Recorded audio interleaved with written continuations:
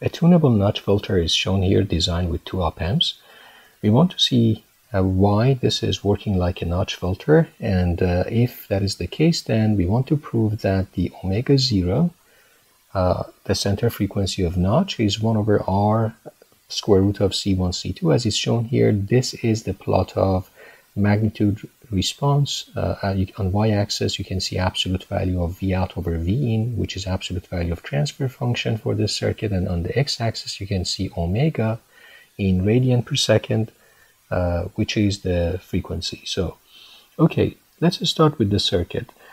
I can do the intuitive analysis, but that's at the end of this computation. If you're interested, at the end of this video, I'm gonna just intuitively explain why this works like a notch filter. Basically, at DC, you have gain of 1, and at super high frequency, you have gain of 1 as well, but at center frequency, at some mid-frequency omega naught, you have notch. Okay, but aside from intuitive analysis, let's just compute it. So compute the transfer function and find omega naught, omega 0. So assume that op-amps are properly biased. So it means the proper supply voltages are connected, applied, and then these 2 op-amps are in linear region, virtual short valid, which means positive input terminal for each op-amp is equal to its negative input terminal voltage bias. And no current flows to input terminal, because input terminals of both op-amps, they have infinite impedance in linear region of operation. So with that in mind, let's just assume that this node here has a voltage Vx. Since nothing can flow through the op-amp, so the current is 0, V positive is equal to Vx. So I am going to say that this node V positive is Vx, and therefore, because of virtual short, V negative is also Vx, which means the voltage on the top terminal of C2 is Vx. Now you can see that C2 has the same voltage on both terminals as resistor R. So effectively R and C2 are in parallel. What I can say about R and C2 is this. I can say because voltage of resistor R is equal to the voltage of cap C2, the voltage drop across them is the same. So if there is a current I flowing like this, and if the current I2 is flowing like this, therefore in S domain I can say VR is R times I, and VC2 is impedance of cap 1 over C2S, S domain, times I2. So in summary, I can just say I2 is R times C2S times I. This is important. Let's keep this as equation number 1. I'm going to write number 1 here. Okay, great. Now, let's start the same route. So starting from Vn, I am going to write a KVL downstream through 2R, through C1, through R, and then finally through the last R to the ground. So writing a KVL, let me change the color.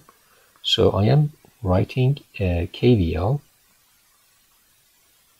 and it's Vn equal to, okay, the current I is going through 2R and then C1. Remember that this ideal op-amp in linear region, no current flows through it. So through the input positive terminal. So whatever current I goes through 2R, goes through C1, and then goes through R.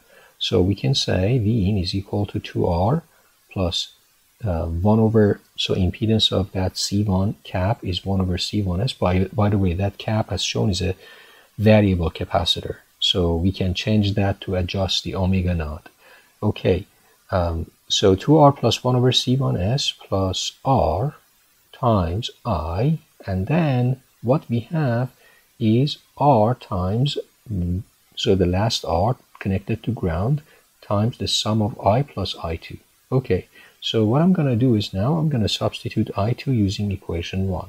So applying equation 1, I can write Vin is equal to, clean up, you have 2R, you have R, you have another R. So 4R plus 1 over C1S plus R, and I2 is RC2S, so become R square C2S times I. So great. What is the benefit of this? Well, we managed to find Vn very quickly as a function of I. Let me just highlight this. This is super helpful, and this is a shortcut method to find the answer to this for this question, basically transfer function. Now, this current 2R, this current I is passing through this resistor 2R. But the interesting thing is, since we just said V plus is equal to V minus for op amp 1, so you can see that this voltage here is the same as this voltage. At the same time, V in is a common voltage on the right side of 4R and 2R. So 4R and 2R, they are having same voltage drop across them. Since 4R is double 2R, therefore if I is passing through 2R, 0.5 I should pass through 4R. There is no current can go through the input terminal of ideal op amp because of infinite impedance. So that current 0.5 I should continue going through the upper 4R as well. So 0.5 I continue this way to the output. So another KVL that I write from V in to V out would be this KVL. V in minus V out is equal to 4R resistor plus 4R resistor times 0.5 I that is flowing through them. So effectively, I just concluded that I can write it here. So effectively, let me just write it here, equal to 4R times I. Okay, so one thing I can do is I can just continue this. Let's use what we found in 2 and substitute I with that. So what I got, effectively, I'm going to change the color so that we have better contrast. So we have, continuing on what we saw, V in minus V out is equal to 4R, and then I is, as you can see from equation 2, so I am using result from equation 2. So maybe I put it this way, it's clear. Using equation number 2, I can say V out minus V in is equal to 4R, substituting I with what I found in equation 2 as a function of V in. So 4R in denominator plus 1 over C1s plus R squared C2s divided by, and the whole thing times V in. Great. If you reshuffle things around, simplify, so that then V out is defined as a function of VR, you can say V out S over V in S, which is effectively transfer function H of S, is equal to, clearly is equal to, I'm going to just write the final answer. So it will be 1 plus R2 C1 C2 S squared divided by 1 plus 4R C1 S plus R squared C1 C2S squared. That is the transfer function we found. That is very powerful. So we found the transfer function for this circuit, and this is what we wanted to find. Looking at this, the transfer function, we have second order polynomial in numerator. We have second order polynomial in numerator, and we have second order polynomial in S in denominator.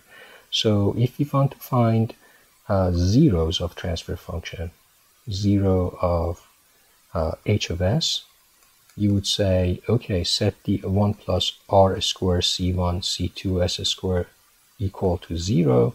And if you do that, you find that S becomes equal to, effectively you have, from what we found here, S equal to plus minus J. So plus minus J 1 over R square root of C1 C2, which is exactly what we wanted to find, because if S is supposed to be equal to some J omega as the notch frequency, you can see that this is our omega. So we found that what in sinusoidal steady state analysis, when S is equal to j omega, we found what is the omega naught. So omega naught is plus minus 1 over r square root of C1, C2. And if you want to find poles of, let's say, poles of h of s, which means the roots of the second order denominator, so you have to set 1 plus 4r C1, C2 s plus r squared C1, C2 s squared to 0. And if you do that, you find that, I'm going to write it here. Let's see if I have enough space. So I'm going to change the color so that, again, I have better contrast. If you do that, you can rewrite this equation in the form of course, just to clean up, in the form of 1 over R2 C1 C2, and then just to make sure I'm not making a mistake, there is no C2 there. Okay, so yes, correct. So plus, and then we have 4 over R C2 S, and then we have S squared equal to 0. So if you find the roots of this guy, it is effectively S equal to minus, so it will be 2 over R C2, and then 1 plus minus square root of 1 minus C2 over 4C1 if you simplify things. Now, the reason I'm showing you this one is because I'm just trying to highlight one point. Let's make the assumption, which is very practical assumption, that C1 is the cap that is varying, and you can change it to adjust omega naught because you just found that omega naught is a function of R C1 C2, and by keeping R and C2 constant, you can just vary C1 and adjust omega naught to whatever value you want. Let's make the assumption that C2 is considerably larger, practically much larger than 4C1. If that is the case, then this whole thing gets us to this value. Again, changing the color so that contrast is there for poles. So this is zeros. Now we are talking about poles or roots of denominator. For poles, we find they are minus 2 over RC2, and then plus minus J, and just making sure I'm not missing something, 1 over R square root of C1, C2. So those are the poles. Effectively, with this assumption, with the assumption that, let me just highlight that using different color, with the assumption that C4 is reasonably large enough compared to 4C1, we get to this interesting outcome that the poles are actually having the same, roughly practically the same imaginary part as the zeros, and the only real part which is considerably smaller than imaginary part. So what I'm trying to highlight is if you show the S domain and sort of trying to highlight the omega. So here is the omega axis in S domain, and this is, let's say, the real axis. Then zeros are actually here. So I am going to show you zeros. This is the 0 you found. And of course there is the counterpart of that on the negative side. This 0 is plus, let's say, 1 over R square root of C1 C2 on the j omega axis. And for poles, you have the poles like here, because as I said, the real part of poles is small compared to imaginary part of the pole that is equal to the same imaginary size for the 0. Now, interestingly, you can see that if I start from DC, so the red point means I am at DC, the vector goes like this, which means the size of numerator, a vector goes like this, which means size of denominator. These two vectors are roughly the same, roughly practically, because the real part of pole is small. So no wonder that at DC, the numerator divided by denominator becomes 1, so it means gain of or transfer function of 1. Basically, V in goes to V out.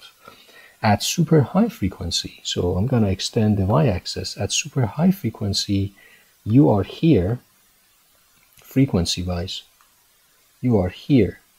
Because to get from DC to super high, you just go along the y-axis, omega axis, to get to super high. Same argument applies, because over there, if I can find a different color, over there you can say that the vector now goes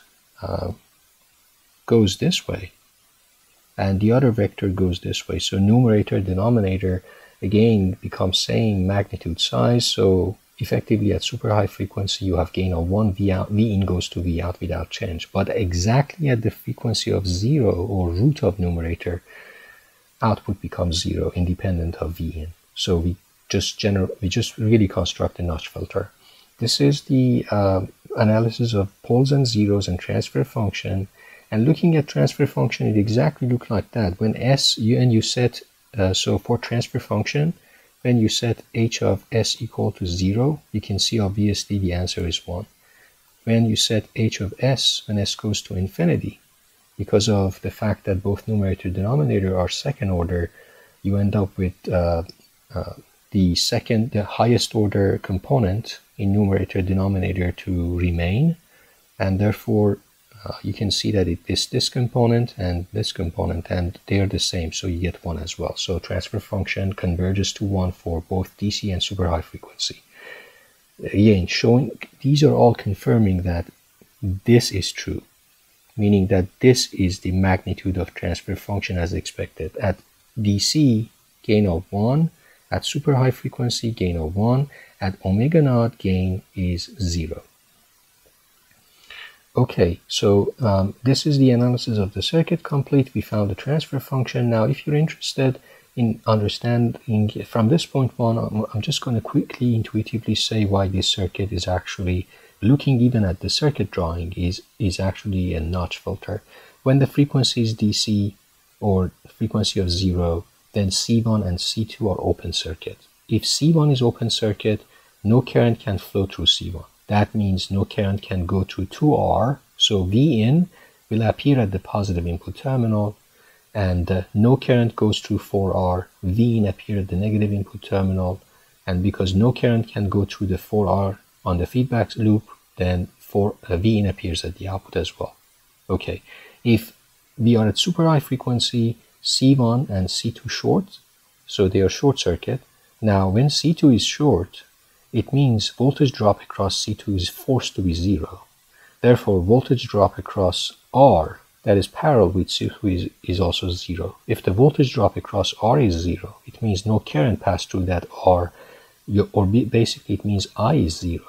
And therefore, current through C1 is 0. So it means no current, when I is 0, no current goes through 2R, V in again appear at positive input terminal of op-amp 1. And therefore, again, V in appears at the negative input terminal of op-amp 1, and therefore V in appears at the output. So that's also an intuitive understanding of why this circuit is gain of 1 at super low and super high frequency, and there is just in mid frequency that something is happening. All right then, so I hope that this analysis is interesting and helpful in terms of understanding how a practical notch filter with adjustable notch frequency can be designed using 2 op-amps.